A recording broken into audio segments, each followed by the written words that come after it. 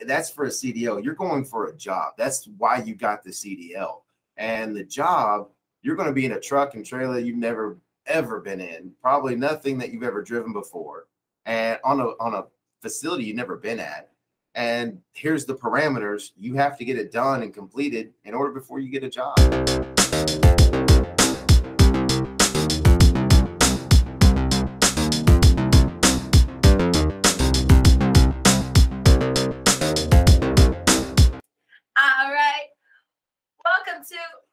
Oh, Just Truck It. Sorry. Just Truck It with Shawn and Cilla. Yeah. And on this segment, we're really going to talk about what happens after school. Oh, I thought we were just on here to look pretty. I got no makeup on today, so we're not. But well, I mean, I wasn't going to go that far. Wow. Yeah. I mean, hey, if we telling all of this behind the scenes, wait for the behind the scenes. Well, you know what? You're just a guy who has a beard, so that's why you don't worry about the makeup. All right? Hey, don't be jealous. This doesn't look good on you. Okay. So, anyways, after school, what happens, Shawn? What ends up after your 3-4 week process of whatever school you attended, whatever program you attended? Well, I mean, first and foremost, whatever school you're going to, company, sponsor training, public school, of, institution of some sort, private school, you're going through training there and to get the training. Okay. The Board of Educations for those types of schools and everything and that are governing those are just worried about the training and the teaching and the schooling and getting through the program. And you're tested at the program for the school. And then after that, that's when you get your CDL test, done. And those are two kind of separate things. So, and that's where you kind of know a little bit about that too. So in how I am able to explain it to people, it's kind of like when you said it earlier with real estate, or if you went to school to be a doctor or a lawyer, or you went to school for anything, at the end of it, once you complete your program, you still either A, have to set your own appointment to take that exam, right, to get actually certified to be a real estate agent, or actually certified to be a doctor or a lawyer. You have to still have that appointment. Now, some schools are awesome, like us, no, I'm just kidding, who add that to the program itself. So we allow, or we help test or take you to test for those things. However, we do want to advise everyone that those are two separate entities in itself. Yeah, just like you went to, like you said, a doctor, lawyer. I mean, I could have gotten,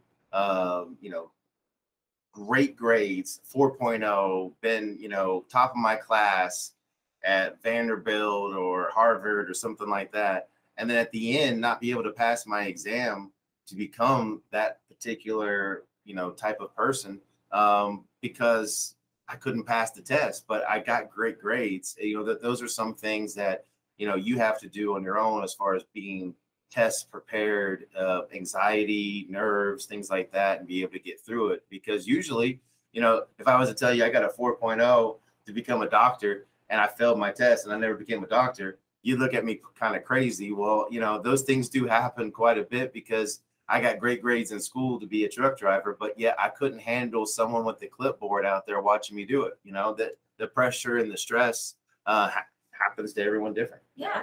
And the same in like real estate. As I said earlier, you can be perfect grades while you're in real estate class. It's a 3-week class sometimes, and you're doing great and you're all gung-ho, but then you fail the real estate exam 3-4 times. Doesn't mean you need to stop. No, you should keep going. You should try to get over those nerves that started. You should be able to, like you were saying, just having that confidence, because you know it. You had that 4.0. You had that 3.8. You did so great while you're there. Don't let the testing nerves. And I know we talk about it in a separate video, but don't let those type of things stop you from completing that exam. But always know that they are separate. And if you find programs or if you find schools that have them together, amazing. But always know those two are separate in their own entities, just as every other company or every other industry whatsoever. Yeah. Now, so then after that, honestly, okay, I got my CDL. I've gone through course. Everything's popping. I'm ready to go to work, ready to make some money. You know, you're going to have to go to a trucking company or, you know, a trucking company, and you're going to have to go through an orientation process. Usually the orientation process can be anywhere from 1 day to a whole week to sometimes even longer. Hold on. I know we talk about this in every single one of our videos. What's the one thing they're going to do during orientation?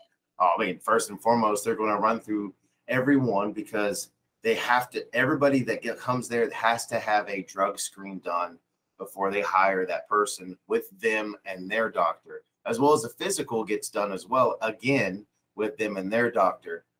So you're gonna go through a whole another P test. Some do hair follicle. Each company's different. I know we talk about that with Marilyn and at 10th Street, you know, and also Matt on one video. What is it called? A DAC report. Oh, they run all that. Yeah, they run all that before you get there. But the drug screen physical, first and foremost, you might show up in a class of 100 people there in orientation, and you're gonna start seeing the ones drop like flies because they thought that, hey, I could, you know, after school and I passed my drug screen, I can then go back to doing my old routine. And then, oh crap, I got to do another one. And they sometimes bring, you know, someone else's, you know, testing materials. And it's pretty funny, you know, them dropping out like five. I remember when I went to orientation, we started out like 50 people in class, and only 5 of us got in the truck at the end, because they're also going to run through and do a road test and skills test. You know, some people have gone to places that do exist in this country where they've paid for their CDL. You know, I know that's kind of crazy, but, you know, there's always a scam out there. There's always someone, you know, working an angle. Yeah. And someone, you know, that's why I think in Florida a couple of years ago, there was like 5,000 CDLs that got suspended, canceled, or revoked because of things like that. So that does happen in every state. And they want to make sure that the training you got at the school was legit before they put you out there driving their vehicle. So they're going to run through in the truck. And by the way, I hear excuses all the time when people test, you know, where, oh, I didn't get a lot of practice in this truck, or, hey, I didn't get a lot of practice on this type of parking lot, you know, that I'm testing at, this, that, and the other. Well, that's for a CDL. You're going for a job. That's why you got the CDL. And the job, you're going to be in a truck and trailer you've never ever been in, probably nothing that you've ever driven before, and on a facility you've never been at. And here's the parameters. You have to get it done and completed in order before you get a job, you know, at least a basic understanding. So, you know, those are going to be some things that you're going to get done before they actually put you in the truck with a trainer. Yeah, that's why it's definitely stressful situations that you were talking about, of why you go in with 50 people and you end up leaving with about just 10 of you. Yeah, and that's the thing, is you got to think about it from a business aspect. Insurance can be very high, and liability risk and things like that. You also have customers that you have to make sure that you deliver to in a timely manner, as well as professionally. So what they do is they really try to make the orientation a stressful situation, in the sense of, I know one company made the students bring all of their belongings, their suitcase and everything, every single day from the hotel room to orientation. So they would bring that on the bus, and then they would, at the end of the day, take it back to their room, because they would move them into different rooms with different people, creating a stressful environment to see how people react. Because if you react, you know, negative in such a small situation, how are you going to be when you're out there and delays, traffic, weather issues, things can pile up, and how do you react could set them in an unprofessional manner in front of other people. Now, I definitely just thought about this, but how about, I mean, trucking is so needed. They need so many truck drivers. Why are they making it so difficult? I don't understand then what's the point of making it so difficult if they're needing us so bad. Okay, well, I mean, let's just go back in time to companies. If you look up nuclear verdict, that word, Okay. Nuclear verdict, where they've gotten sued from somebody where the person driving the truck was actually not at fault sometimes. Okay. In the accident, but they should never have hired that person, or they made some bad decisions along the way that they should have been let go for. Okay. And because of that, had that person never been hired, that they wouldn't have been there. And if they wouldn't have been there, the accident wouldn't have happened. And then they've had to pay out $100-200 million. Okay, or they might lose in a contract, because I've seen firsthand where working at a trucking company where someone was just having such a bad day that they went in to the customer and cussed out the entire staff working there because their load wasn't ready.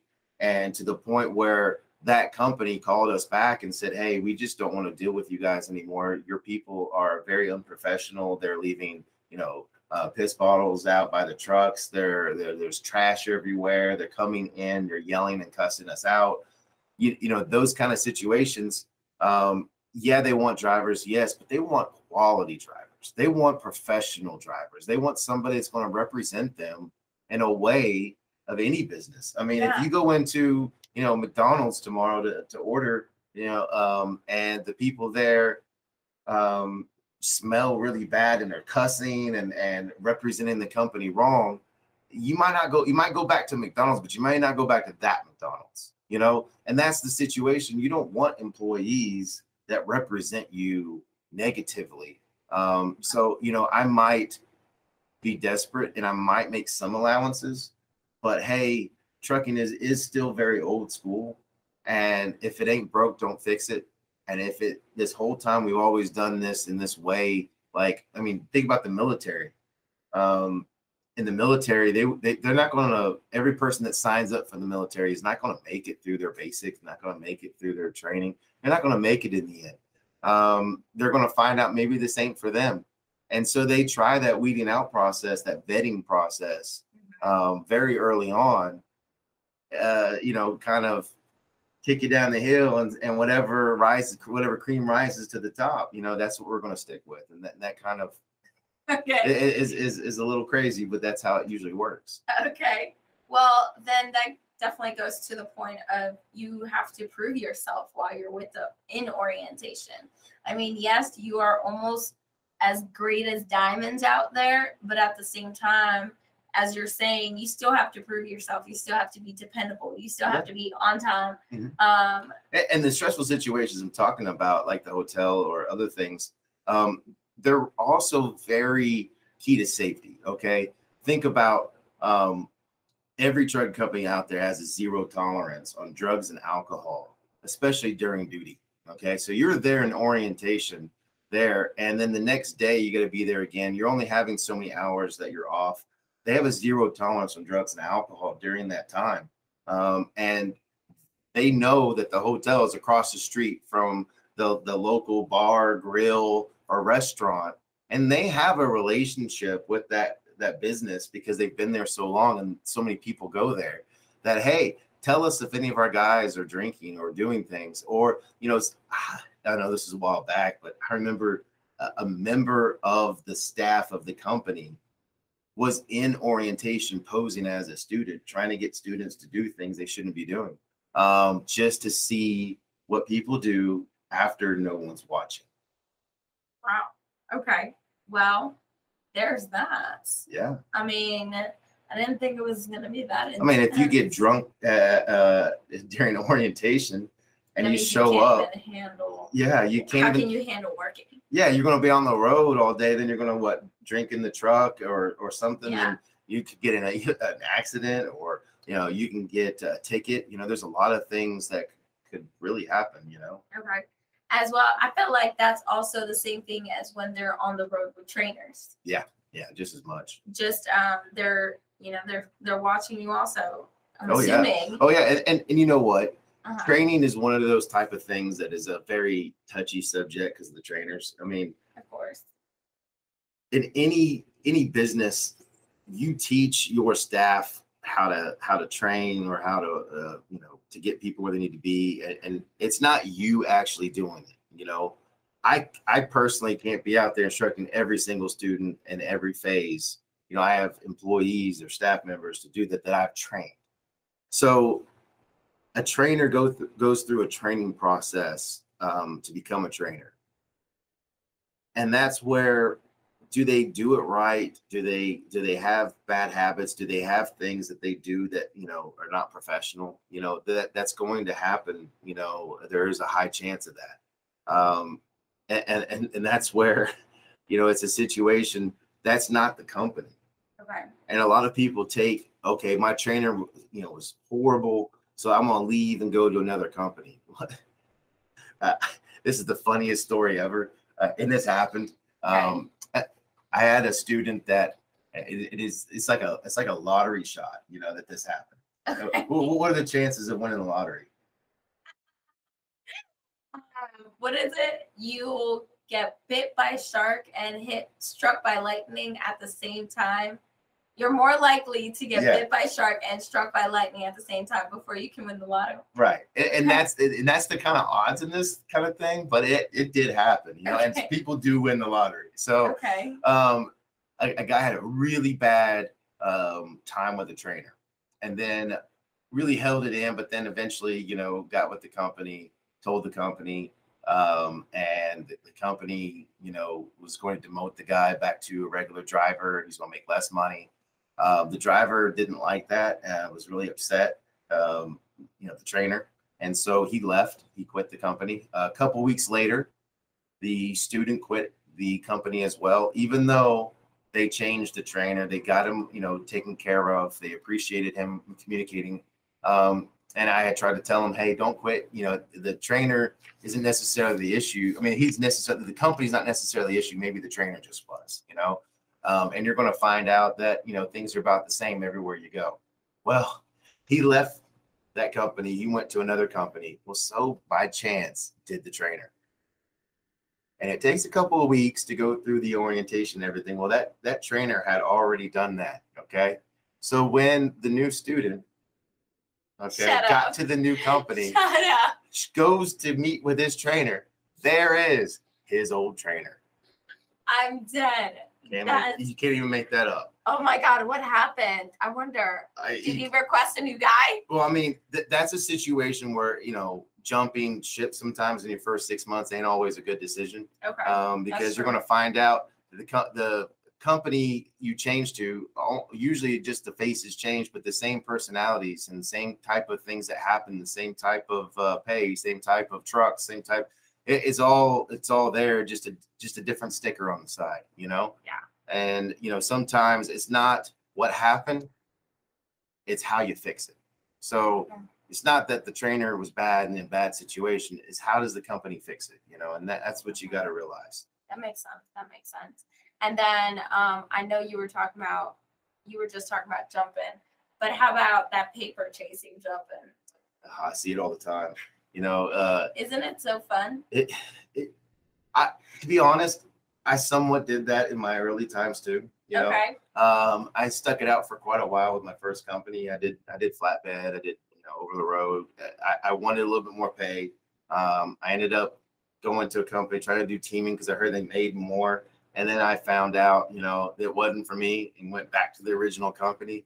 That's where sometimes you think or you're told that this is a better situation.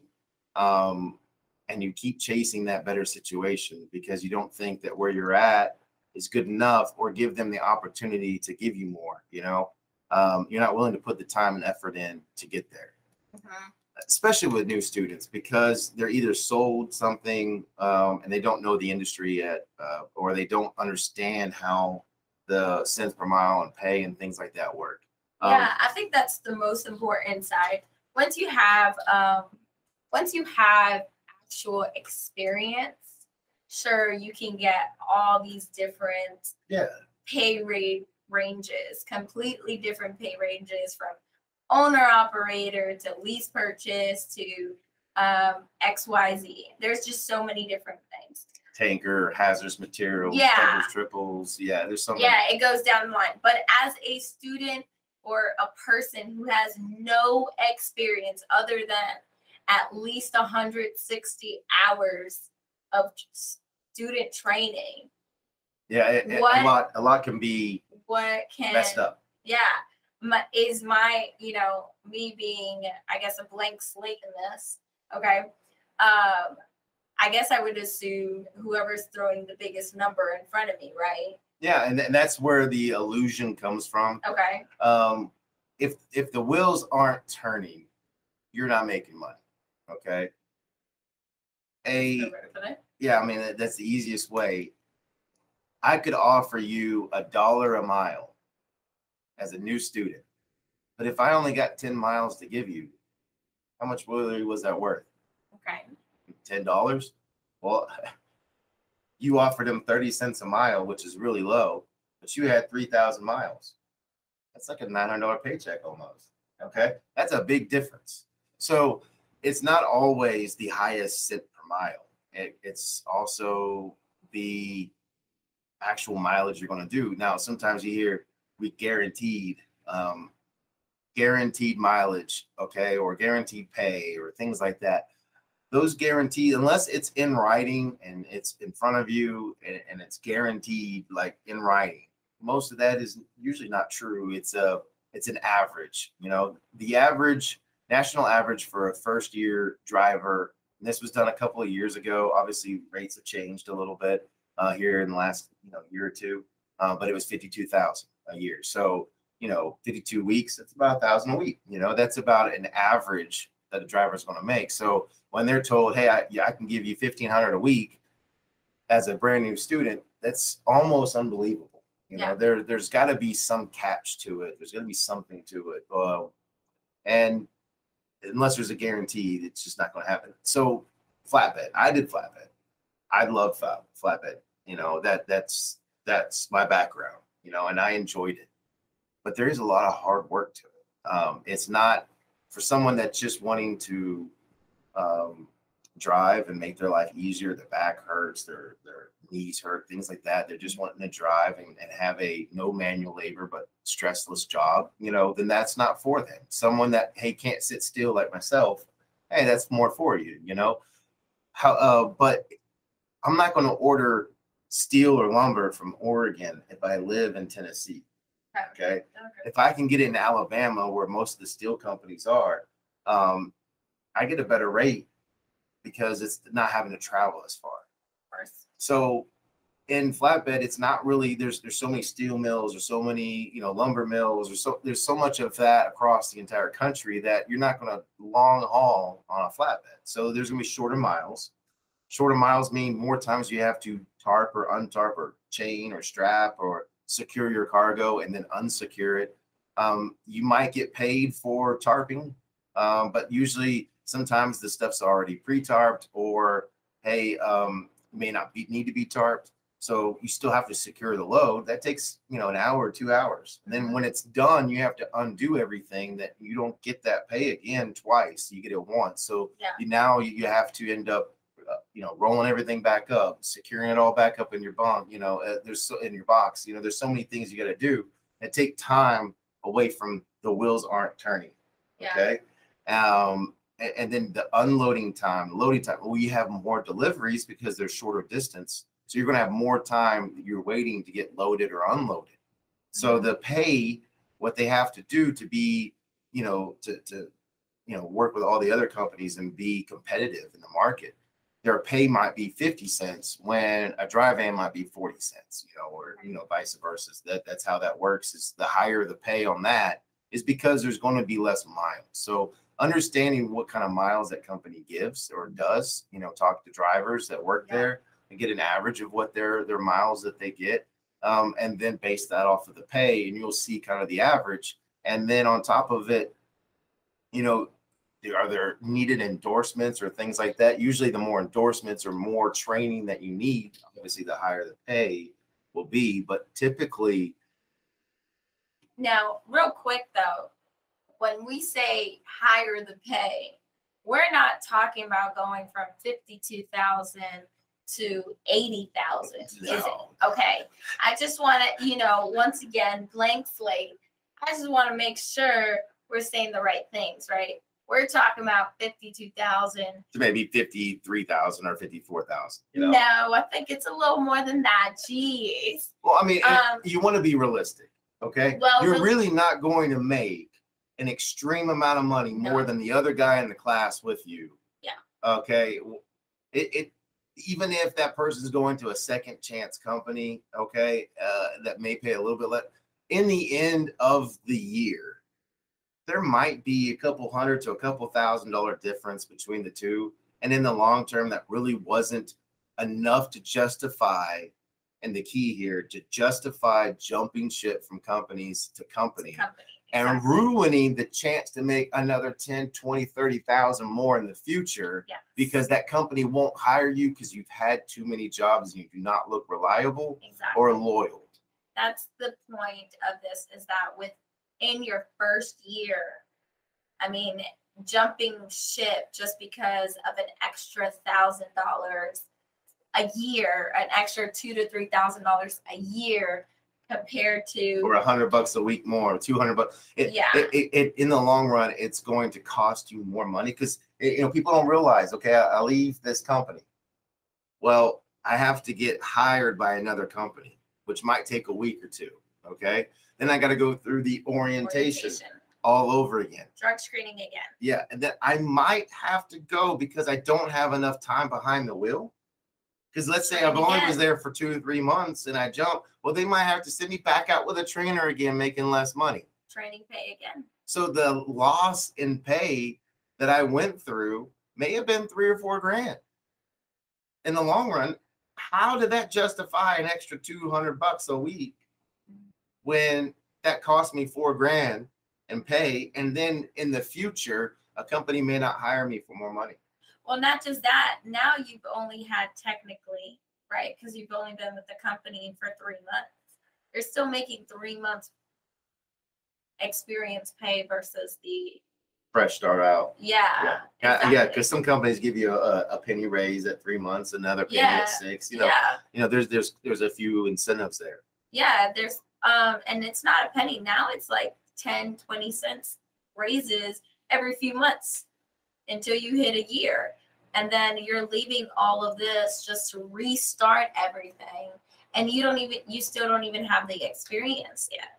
So definitely sticking to that at least good 6 to a year mark so that you're able to have that in your background, almost like a clean resume. Who goes to a job and has a 6-page resume? Nobody. You're probably not going to get hired because they're like, this guy's not loyal. Yeah, he's regardless of how much. Yeah, he's going to jump ship the moment something gets stressful. And then that's why it's good to just have, oh, look, he was at one job. I mean, we have one of our instructors. He had one job for, I think, 10 years. 7 years, yeah. 7 years. I mean, how could you not want to hire him? Yeah, it's like, but the ones I got to meet him and talk to him, and he seemed very personable and knowledgeable. The resume was like, who cares what's on there now? There's only one job. Who cares? I want this guy now. Like, hire him. And that's where in hiring drivers at a company, that was the owner was more than likely willing to be more lenient with an accident or with a speeding ticket than he was with the amount of jobs you had. He was more about the loyalty you showed a company than the mistakes that you make. Okay, because everybody makes mistakes, but how you show your characters through your loyalty, and that's a big reflection on the driver that companies are looking at. Yep. And we definitely have seen that even getting pre-hired. So if any companies are listening, let's do your pre-hires. But Getting that pre-hire in, some companies won't pre-hire you and they don't care about the background. You had a felony 8 years ago, nothing, but you had 4 jobs in the last 2 years. Why? Or, maybe right now is a little different due to COVID and everything, but they still question, why did you have so many of these? Why? I mean, we've had guys get disqualified because they had a long time of being off in 2018. And it's just, that's how they see just your loyalty is more important than your drug possession in 2000. Yeah. And then segueing into that, kind of talking about that a little bit more, but on a different angle. Okay. You go through training with the trainer and you're going to spend anywhere from 2, 5, 6 weeks, with the trainer. You're making training pay, and every trucking company is different, 400, 500, 600 bucks a week, whatever that company pays. Okay. You're making training pay, and you've gotten, obviously it's not the pay you want or you're going to get in the future, but you've gotten acclimated to that, at least in the beginning. Mm-hmm. And then you're going to then end up getting your own truck. They're going to test you out from training, again, test you out, make sure that you have learned something with the trainer before they let you loose. They give you a truck and trailer. Now it's time to start making some money by yourself. Okay. Are you necessarily ready to do it by yourself in stressful situations?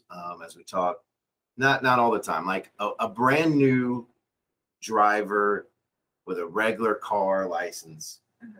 Why is insurance so high on that person when they're 16 getting their license? I have no idea what I'm doing on this road. You might get in an accident, and chances are pretty high. I think I had more tickets when I was 16 than I do now.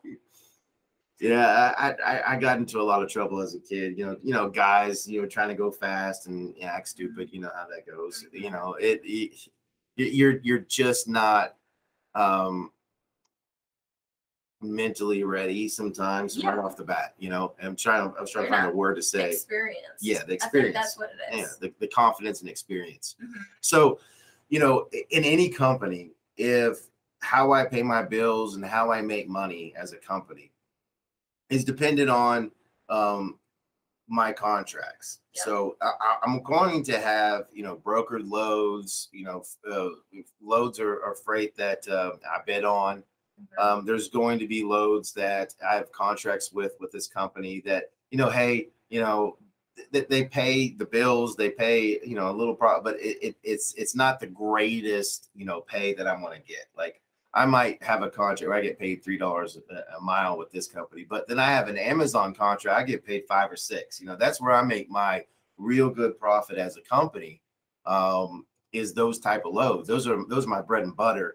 The rest gets the job done and keeps us going. If I have a brand new person and I could get fined, I could lose the contract. And I say fined because that's late. It's not on time. Something happened. They wasn't secured right. Okay. So therefore things were broken. There's a lot of things behind the scenes that could happen.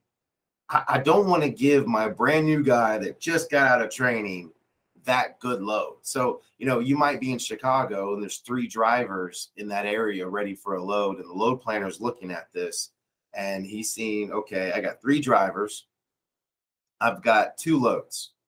And they're both quality. I mean, that good contract, and I'm going to give it to the 2 experienced versus the one guy that's got brand new, got his own truck, just got his truck. I'm going to make him wait for a brokered load or one of the lesser contract loads. It isn't going to hurt if he's late. It isn't going to hurt us if he makes a mistake. Okay.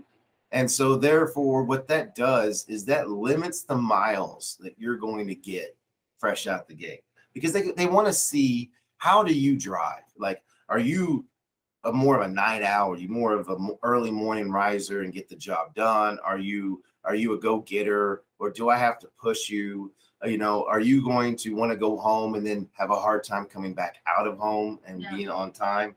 Are you a procrastinator? I got to learn your style and who you are and how you drive as a dispatcher.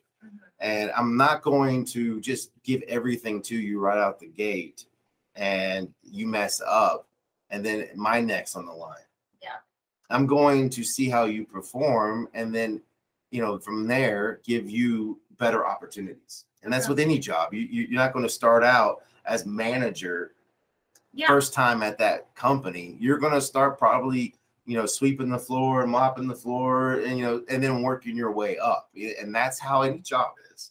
So they're going to start you, and you might that first couple of weeks make less than training pay, in all honesty. And that's because they're learning you. And that's the hardest transition in trucking. The most people quit their job at that company or leave the industry in that short little frame of just getting off the road with a trainer. And, it's like that little box right there is like halfway to end of training with a trainer because of the trainer to the first couple of weeks of being on my own and the pay. After that, then you all of a sudden start seeing, hey, all right, loads are coming in. I'm starting to make some good money. I'm starting to be consistent. The consistency comes with the experience.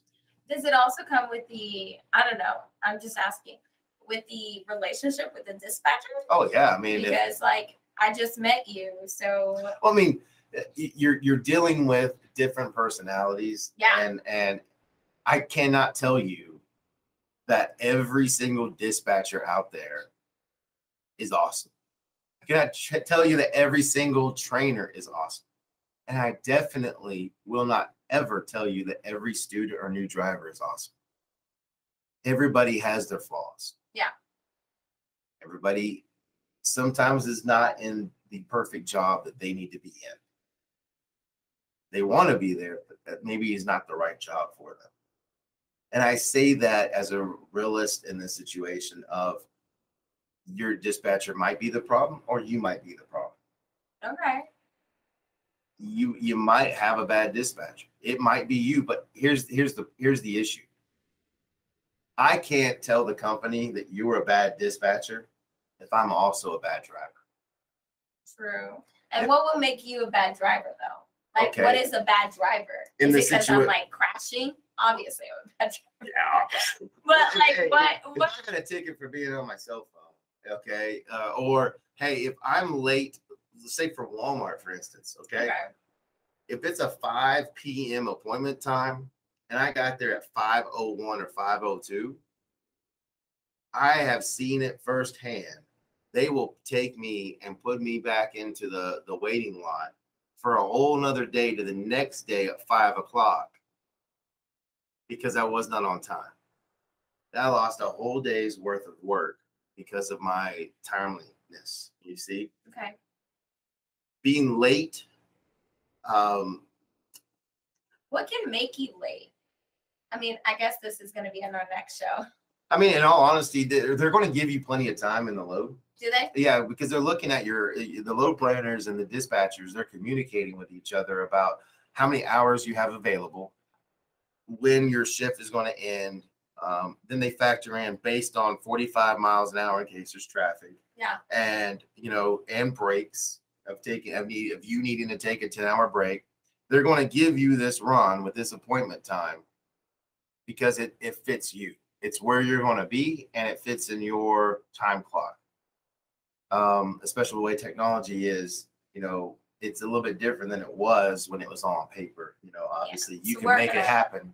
You better make it happen back in the day. That, right? But it in this situation, they're going to make sure you have the time available. Like I was a dispatcher once and I had a guy pick up a load from Coke and he was picking it up south of Atlanta and had to take it to, I believe it was like Pensacola or Panama City, somewhere right there. There are some highways, not major highway. I'm not talking about like Highway 40 or Highway 10 or anything. There are some highways that go straight down. That should have been a 7-hour drive. Okay. Next day, he's not there. Well, he went down 75 all the way to basically Jacksonville Okay. and then took 10 all the way across, turned it into a 13, 14-hour drive, and was late for his load at Coke. What would be the point of that? I don't want to speak ill of is but it to like see family? No, I mean that could like have been a reason, but know. with this driver, he just he did what he wanted. He did what he wanted. Okay. And that's what he wanted to do. And he obviously cost the company money and fuel. Okay. He obviously cost the money and fines for being late. And we couldn't get him on the other load we had ready for him at that time. So now we had to cancel that run and give him something else, when we could. And that's where important for student drivers. Oh yeah, I mean, if you look at any, this is going back to what you said about companies. They're going to make about the same everywhere, but yet they constantly say, which company's better? All the time. Which company's better? Oh, well, is this company or this company? Like, dude, it's the same thing. I promise everybody got freight. Yeah.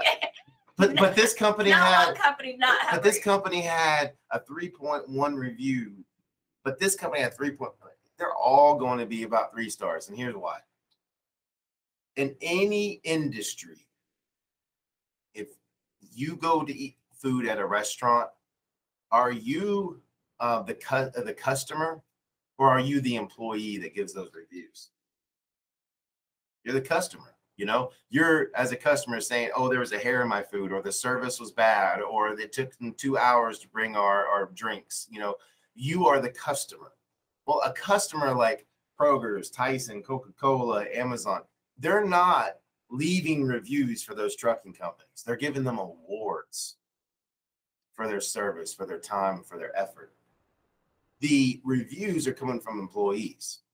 And you're not going to see all the good ones, because usually when people are happy, they don't have time to write something good or bad about you, because they've got their life moving forward. But when you're bitter about something, then, that's when you do. And in the situations as a dispatcher going back, I made it to where that driver that was late, because he was late again, and it was issues every single day, making me look bad. Guy, he's probably retired now, right? I don't know. He was an accident waiting to happen. And I don't like to talk bad about people. He was just not meant for that type of delivery, on time kind of thing. And I put it in this way, because he kept getting like that. I needed to teach him a lesson of either you do it the way you're supposed to do it, or hey, you're gonna have to find you another job. But if I fire him, I'm gonna have to pay quite a bit in, unemployment, things like that. So a lot of companies, what they do is they start giving you, runs that might take, 1 day to do, but they give you 2 or 3 days to do it in. Okay. And then the driver leaves saying, well, they never gave me any freight. They never gave me miles. Well, the reason is because you couldn't do the job when you were asked to do it. So we had to give you stuff that we knew you could be on time for. If you got 1 day's worth of work and we give you 2 days to do it, you better be on time. That's the kind of things that they're going to do in order to get the job done and not risk losing, money or a bad reputation. So then the employee goes on there, and because everybody this day and age it's not my fault. It's someone else's fault. And that's where that comes into the factor. They're all rated the same. Yeah, I know, right? So they're typically all about the same. And that goes back to what we were saying about the other. All the companies are about the same. They all have about the same reviews for the first time driver. You're dealing in that kind of situation, and that jumping ship in that period of time, you're not going to find a better company. They're all about the same. And, getting through that orientation, through that transition into your own truck is typically the hardest time. Okay. And then after that happens, it's usually smooth sailing. Yeah, I think so too, because I've met a lot of truckers who, after they get over that hump, you just enjoy just sticking to the company. Because like you said, you end up doing orientation all over again. You end up losing time again. Plus, the longer you are with companies, the more awards you get or rewarded. And a lot of trucking companies I've noticed they're gearing towards, in appreciating their employees. Yeah, incentivizing them for long-term efforts. Which is really nice to have, and especially for truck drivers who sometimes they feel like they're not appreciated, even though they're like the backbone of our whole country. Yeah. So thank you so much, truck drivers. Definitely.